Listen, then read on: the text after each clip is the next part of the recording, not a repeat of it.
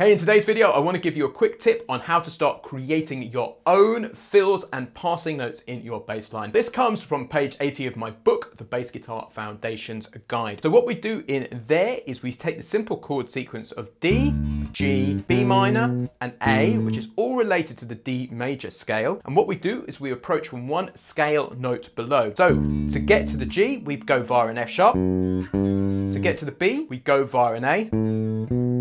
To get to the A chord, we go via a G. Then to get back to the D, we go via a C sharp, like that.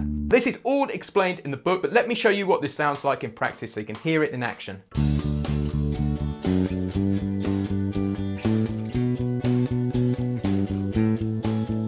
So if you want to develop your bass playing from the ground upwards, make sure you check out my book, The Bass Guitar Foundations Guide. There is a link in the comments or the description, which is somewhere around this video.